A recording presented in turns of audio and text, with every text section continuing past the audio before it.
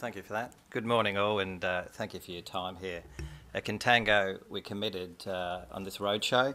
This is the first of our semi-annual roadshows in Sydney. We started earlier this week in Melbourne, and we committed every November and every May to go around Australia to connect as much as we can with our 7,500 shareholders, investors, and also any of our other wholesale sort of clients as well. So thank you for your time. If I can ask from the outset on this, if you can be very selfish, you're here with your time, so be very selfish in asking us any question you want. So we'll be talking about a lot of stocks as we're giving you a narrative of how we construct portfolios, and the example today will be a large cap portfolio, a growth at reasonable price, and most of you would have that yourself, you construct it yourself. We'll talk about our mid-cap X30 income strategy, which has been quite successful for 3 years, and we recently launched the LIC at a premium in August. And we'll talk about our micro-cap, which is one of the longest running and largest in Australia with Bill. So we'll be doing a lot of talk about constructing portfolios, the narrative of constructing portfolios, a lot of stock ideas. And you can always, like I said and reaffirm, be very selfish with your questions. It's about you, every one of you. And then you continue that discussion outside with one of the portfolio managers or myself. There is a disclaimer, of course, that we all read, and this is a wholesale disclaimer, and so it's all about, it's just general advice in the general world. But what I wanted to just very quickly just talk about Contango Asset Management for those that don't know. We're a wholesale fund manager first and foremost since 1998. It was formed from HSBC Asset Management, where I was from, and a few were from there, and the Packer family back in those days. So Contango spends a lot of its time in that wholesale world and for industry super funds and the like. And it's also launched an LIC in the micro cap to remind everyone in March of 2004, and we just did our second LIC earlier this year. So just to give you an idea that we spent our day with up to 22 staff just going through the various portfolios for industry super funds and our various wholesale clients. And just to reaffirm, that's just the two LICs we have on the ASX. So the micro cap with Bill Lacer, it's got a long history there, and obviously the X30 dividend income. But I'll spend the next 10-15 minutes going through a few charts, and you don't have to look at the charts, you just have to listen to the narrative as well if there are too many lines on it. But the premise is that economic conditions matter. They drive trade, they drive earnings. You are always buying future earnings when you're buying a stock to be part of your portfolio. What do you pay for those future earnings? What is reasonable? What are the assumptions in there? So economic conditions matter. A free trade agreement to South Korea, Japan and China is critical for corporate Australia and the recalibration of the earnings. And you've got to adjust your portfolio. Ageing demographics are critical as well. So it does matter and it impacts valuations. But there's also shorter term cycles with more intense as well you need to be cognizant about. Is it reasonable to pay $52 for $1 Domino's earnings on a 1 year forward? Well, it's excessive given the market's at 15. But they're very good at doing something very simply. But quite clearly that's an expensive 1 year forward price to pay. But 3 years forward, if you want to make the excuse, it's down to $34. So you get the idea. What do I buy? Why do I buy it? And how do I put it into portfolio context? But economic conditions matter. What happens in Canberra matters, what happens in Washington matters. Stocks and sectors always perform differently through those cycles, and never ever forget that. Reform in the 80s in Australia assisted Australia. The GST reform in 2000 also assisted the way you collect tax. There's new legislation needs to come through, obviously, and as leading indicators to help corporate Australia. But obviously the biggest impediment they have from the outset is a high corporate tax rate, and that's just not very conducive for them to compete in the region. And these relationships always can be exploited, and that's what we try and do when constructing a portfolio. So chart number 1, that's quite confusing, just shows 3 bar charts, but the point is it's global growth in total, it's growth for the advanced economies and growth from the emerging economies. But the point to highlight is the GFC. That was very unforgiving. You don't want to have that too often. But the point was, growth is growing around the world, but it's growing less versus expectation, and it's still uneven. And that's the thing to highlight. So if you're revising global growth and regional growth lower, the impediment, the earnings upside from a macro perspective is not there. And you need to be cognizant of that. And that is why you've got the major companies in Australia, the top 10 companies, growing at less rates. That is why Woolworths, which we would have sold at $34, we identify as not growing its earnings for the foreseeable future, as there's a structural impediment to that sector. The old duopoly is gone. You can't get 9% plus margins at supermarkets anymore. Aldi's going to take over, etc. That says a lot, that chart, and I've a bit of a long bow, but it does matter. Earnings momentum versus expectation are critical, and global growth is slowing. Regional growth is slowing. Our largest trading partner, their growth is slowing. It's engineered in China. And in Australia, we're lowering our growth profile. So you've got to look elsewhere for the upside to the earnings when constructing that portfolio. But it's not a hard landing in China in our mind. There's no hard landings because there's stimulus underway. Europe will still print money. Bank of Japan into their third decade of printing money. And the Chinese are innovative and also stimulating where they can. And I'm going to take it straight into Australia. So we've got a little bar chart there, and we're having a look at business confidence. So there's okay momentum in business confidence outside the mining sector. So the mining boom we've had, our grandchildren will read about it in textbooks. It's behind us. It was amazing. It was an amazing amount of money that hit this economy in an 8 to 10 year period as a proportion of GDP that never would be done again. Up to 25% of CapEx programs to GDP hit this economy at one period in 18 months. It's astonishing. And the economy is open, a small open economy, net energy food exporter and commodity exporter, and it couldn't really handle that and that boom we had. And it's going to take us another 4, 5, 6, 7 years to come off that. But outside of corporate Australia, they're doing okay. They need assistance, but it's a very uneven landscape on the earnings profile. And you've got to be very selfish to find who's going to drive those earnings. Because remember, we're paying up for those future earnings. We want a reasonable return for that risk that we employ. And then we have consumer sentiment, and I think I might have a red dot here. Now, yesterday, we got a first one above 100. So this is a consumer sentiment chart since the 70s. I used to work at the Melbourne Institute collating this in the old days, so I quite like this. The RBA like it, so we watch it if they like it. It goes into a lot of other questions. Will you buy white goods? Will you get a loan, etc.? But the point is you collate it. If the line's above 100, happy household. If the line's under 100, well, quite clearly that household's not very happy. If you've got double-digit inflation, 18% interest rates, and unemployment at 12%, this is what happens. I'm just exaggerating the point. That was a very unforgiving recession in Australia. And not a good time to try and hold a mortgage as well, may I say. But the point to highlight is there's something going on in Australia. For all the wealth we've created, the last time we've had a recession is 91, 92, we're not very happy. Now, that did jump yesterday to above this line for the first time in a while. A bit of a Turnbull impact. It's effectively like a new honeymoon period, etc. There's a bit of optimism building in there. But the household is feeling the income recession because they seem to be working longer for less, and they're not happy, which is natural. But we want them more happy because we want them to go to JB Hi-Fi, and we want them to go to the geared version of JB Hi-Fi, Dick Smith. We want them to go out there. You want your daughter to go to La Vista and buy all that cheap jewellery that they get in from Hong Kong. You want all of that. And this impacts that, but you want them to obviously consume, to restaurants, financial services, etc. This has a major driver, but the household is not as happy as corporate Australia in this recalibration. And it should be because of this. We've got interest rates, RBA cash rate, historical lows. That's the point to highlight. We've deliberately removed 91 here when it was up here, because it brings a tear to my eye. I have a personal bias, so I'll try to exercise that and understand it. But the point to highlight is historic low cash rates, the household should be much happier. We're here for a reason. It's that recalibration from the mining, and it's impacting the way we construct portfolios.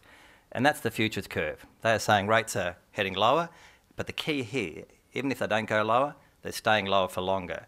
And the big four banks have raised interest rates on their customers anyway. It's effectively tightening.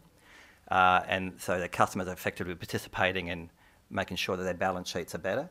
They've obviously raised capital because regulatory capital is required from the regulator, like offshore requirements. That's tier one, so they've raised the capital. We participated and then shared the pain in that. So all the banks have done is secure the quality of their dividend going forward. But it's a very tough environment for banks to grow credit the way they used to do. And it's all about the dividend for them going forward. So you're getting a 6 to 7% dividend, bit of franking, but it won't be much capital gain. Those days are gone. That's the thing to highlight with the big four banks. And that is why that demerger cycle that we're big on has begun a couple of years ago. ANZ selling a Sander makes a lot of sense.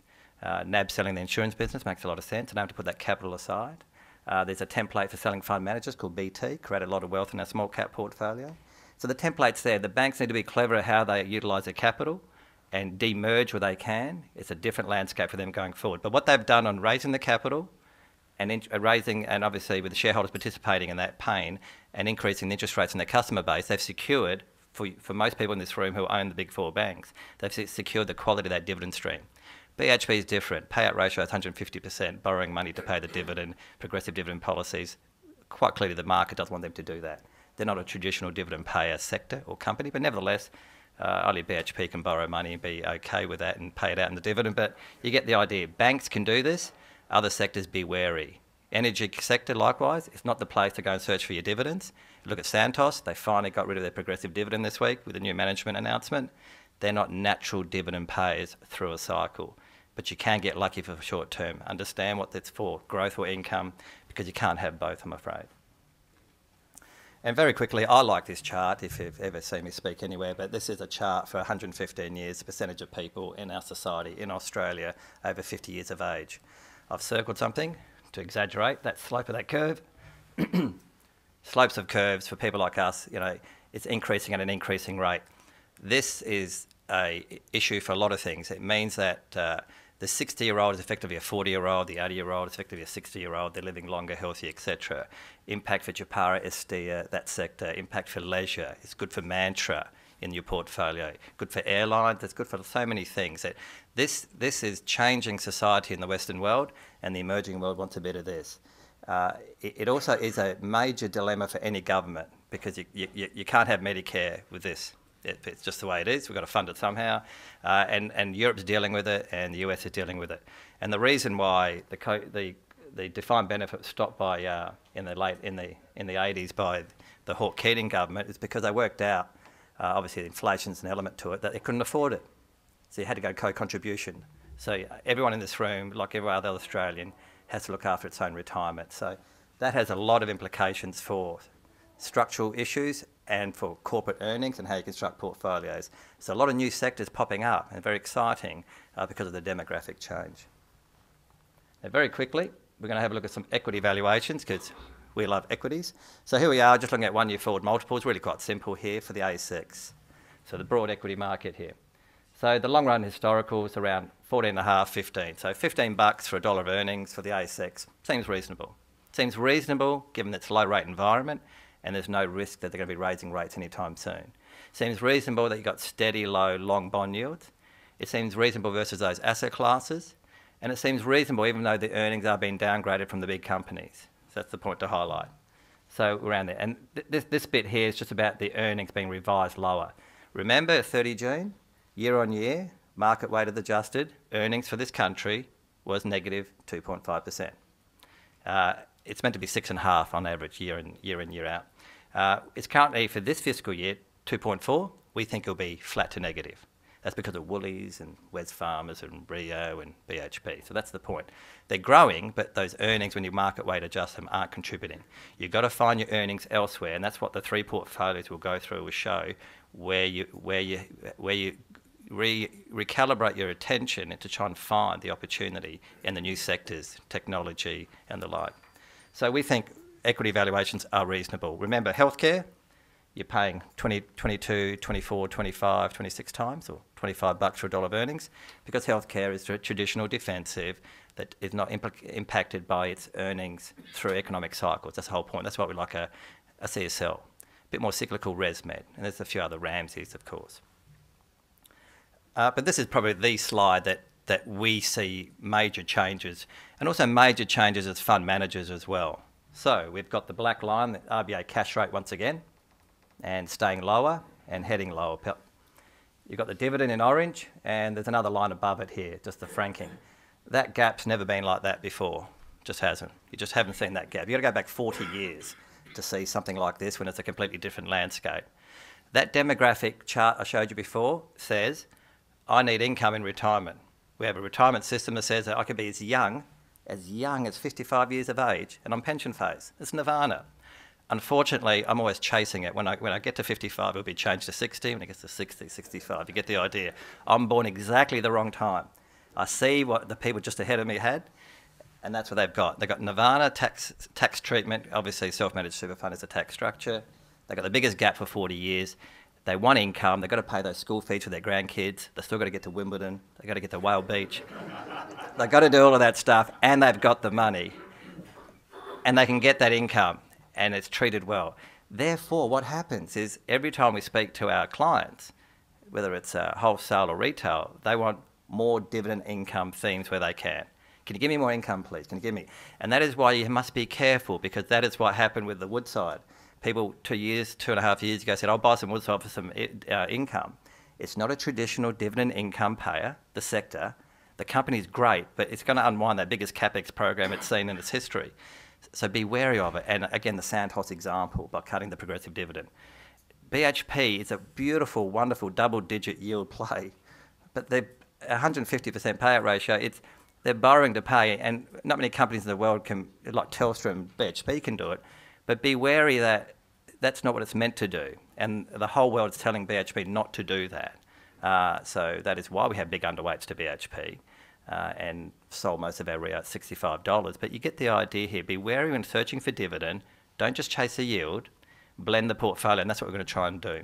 So that chart, you can go on it for hours, but it really is driving so many outcomes, because you, in this room, again, practice self-interest. You've got the right vehicle, and you want the income. And charity funds are the same. So we're going to go into look at a portfolio, but the template is global growth modest. We're not alarmed. We're not alarmed with China. They've engineered the slowdown. They'll recalibrate it. They've done some good things. It's hurt earnings in Macau, of course, and it's hurting whales and VIPs at Echo and Crown in Australia. But the point is, generally, the China slowdown has been engineered. No hard landing. Underlying US growth has been progressive. It's good, and it looks like they'll be doing measured rate rises very soon. That will have implications for Australia, lower Aussie dollar. Europe recovering, more QE coming. They're still halfway through that repair program. Another 10 years to go there, I'm afraid. And my beloved Greece. And the domestic economy is impacted. Always remember Australia, small open economy, net energy, commodity, food exporter. Free trade agreements matter for this economy and for the earnings. And a lot of people are lining up to look at Australia. They're going to be buying more of the Vaders, so that goes out of our portfolio. Did very well. They'll buy Oceanos and the tolls. They'll disappear. We lost a good brewer. Oh, it was a bad brewer from an earnings perspective, but good for drinking. So, and the SAB Miller now is going to be taken over as well. So we are losing corporate Australia a lot of its opportunity. That's why those demergers create new opportunities, but also from when Billy goes through the microcap fund, there's a lot of new exciting companies coming through as well. So this section, we're just going to look at a large cap equity fund, which most of you will hold. And we've got one that we've been running since 1998. And then we'll go to Sean Burns for the X30 dividend income. And then we'll go to Billy and lots of Q&A as well. And in this section, we're going to talk even more stocks than I've brought up at the moment. So hopefully you can keep up and enjoy it, I hope. We'll go past, that's the narrative. We're looking for lower Aussie dollar, lower interest rates for longer. And remember, in this correction that we've seen in the equity market, we've traditionally run in the large cap space to the consumer staple to park ourselves. So in previous cycles, and there's a problem, you go and buy a duopoly like Coles and Woolies. But this time we haven't done that. We're very underweight and we've sold the Woolies because there's a structural change of those margins, global competition, etc. So we've had to go to other areas to park for defensive, like REITs and utilities or healthcare. And that's what a lot of fund managers are finally doing at the moment. So the traditional duopoly is dead. If what's bad for Coles and Woolies is absolutely catastrophic for Metcash, and that is why Metcash never made into our mid-cap dividend income portfolio, where 2-3 years ago it made all the right filters to go in. But this structural adjustment for our supermarkets, it just shows you how corporate Australia needs to change, but at the same time, that's why we haven't participated. And to give you an idea, and hopefully this chart makes a bit of sense, we're trying to calibrate the way we look at the world. So when we look at the world from all those variables and all those charts that we had before, we measure them to the sensitivity of the earnings of 500 companies in Australia. And then we try and look at that market leverage and the defensive. So the market leverage are like diversified financials. We love Macquarie Bank. We've liked it a lot. It's got a good funds management business. It does very well when the Aussie dollar falls, etc. It's a good business. Nicholas Moore is very shrewd. He's lowered his cost base at the same time. So that's a diversified financial. It's got market leverage. We like Challenger. give you an idea. Annuities, annuity businesses, all the white papers they do, they're pretty close with the government, etc. So they're good. They're good. And in a smaller sense, we're like BT Investment Management. When it got spun off from Westpac, it was incentivised and it grew its earnings very well, and we've done well out of it. So that's a market leverage. Defensive, the utilities and the like, which are obvious like that, and some REITs. Gold, very difficult. We won't talk about it just yet. That can take a couple of days. And interest rate sensitives, and global cyclicals are Rio, BHPs, etc. So very underweight that sector because we keep saying that there's no upside to bulk commodities. So at the beginning of the year, we had a $50 oil price and $40 iron ore price. It sort of came true. That's not good for earnings, but they'll keep the supply. So BHP, Rio and Fortescue will continue to lower costs. They'll continue to move the supply curve of bulk commodities to the right. The supply goes up, but obviously the price is not going up, and that's the thing to understand about that sector. So that's how we look at it, and hopefully that made a bit of sense, because when we look at a large cap fund, just have a look at the top 10 holdings here at the moment of our large cap fund. So we recently were negative on banks the first half. After the capital ratings, we're positive on banks, but not very positive. So we like banks. We're underweight energy, and in that large cap, we own one energy stock all year. That's Oil Search. That's worked in our favour. We like Oil Search for its quality assets in the PNG and a good emerging market to have those assets in the PNG. They like them so much that Woodside would want to buy them, and we think they need to pay a higher price for that. Obviously, we like regionals, and this is a relatively new position. So what the capital requirements and the adjustment from the big four banks is levelling the playing field. It's good for regional banks, finally, after 20 years. They're not going to be taken out anymore, and they can make some good margins and good returns in a relative sense versus their four big competitors. Obviously, you've got some defensive like healthcare, global builders like James Hardie, obviously very cyclical to the US market, Brambles as well, Challenger. So get a bit of an idea there. And some of the underweights here, you can probably see, you're not too surprised there. And this is how we look at that sector. So we break down the sectors again and again and again. But the highlight is diversified financials, healthcare feature out here, and metals and mining here. While we're negative metals, we're negative mining, we're negative energy, but Bill will go through why he likes lithium and graphite. So that's a standout to put that, tease you for later on. And that's a consumer staple. It's quite rare to be defensive and have that underweight to Wesfarmers and Woolies, but it's working at the moment. So hopefully that creates a nice little narrative. And my last chart, and sorry to give you so many charts and numbers, but this is a critical part of it, is the EPS growth. What we're targeting, we are buying future earnings. We want to make sure we don't pay too much for those future earnings, but when we pay for those, they deliver those future earnings and hopefully a little bit more. So the portfolio is targeting just over 8% of the EPS growth year on year versus the market of 2.4. And we believe that will be negative, will be definitely flat to negative by 30 June next year. They'll be downgraded because it's market cap adjusted. But our portfolio will be targeting as much growth as possible on balance, and a lot of that is healthcare. So hopefully that helps the messaging, because the same thing will be for the next two portfolios. We're always trying to target an earnings momentum that is bigger than the universe that we're managing the money in, but in a defensive manner. And I won't go into too much detail, but the defensive manner is we've got a beta of around about in line with the market or lower. So the sensitivity of the earnings, the whole portfolio, is in line with the broader market. So the market's up 10%.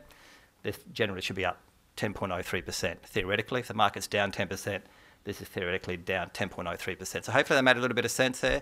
Hopefully I've covered the top-down narrative, went through a large cap fund, and then the next section, Sean Burns, the Senior Portfolio Manager, will go through a dividend income X30 fund and some of the stock ideas as well. So thank you, and look forward to the Q&A.